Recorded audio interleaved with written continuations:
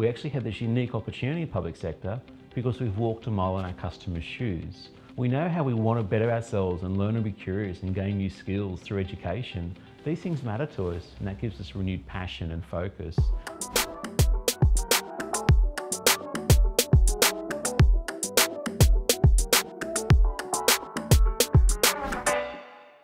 Hi, my name's Iain from Amazon Web Services, and I lead our public sector team for Australia and New Zealand.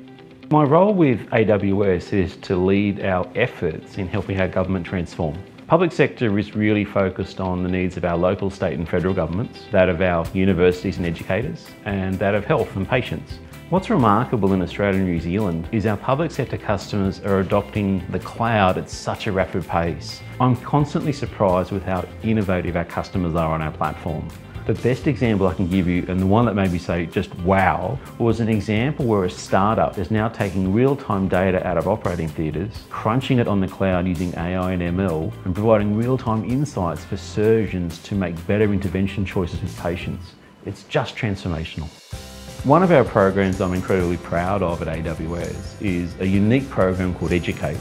Its core focus is to help people acquire new skills to become coders and become builders.